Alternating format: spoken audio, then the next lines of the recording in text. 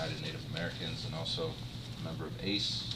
I came here to stand in solidarity with millions of people around America who are actually in danger of losing their homes.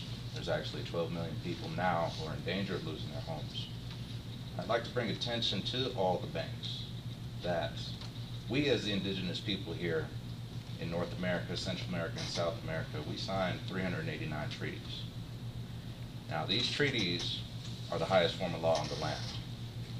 And I don't understand how these banks have illegally obtained land that is rightfully ours as the indigenous people, first and foremost.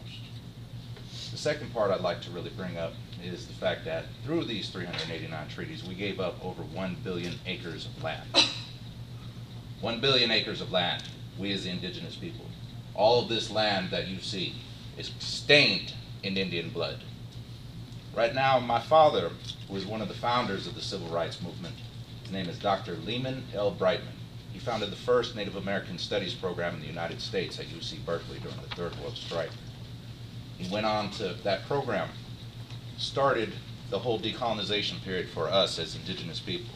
We only had 10 Indians out of a whole race who actually had PhDs at that time.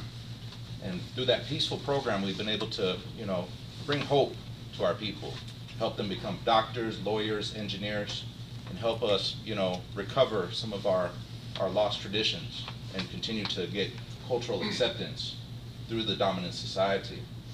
I came here to stand up for my father. My father is an 82-year-old elder.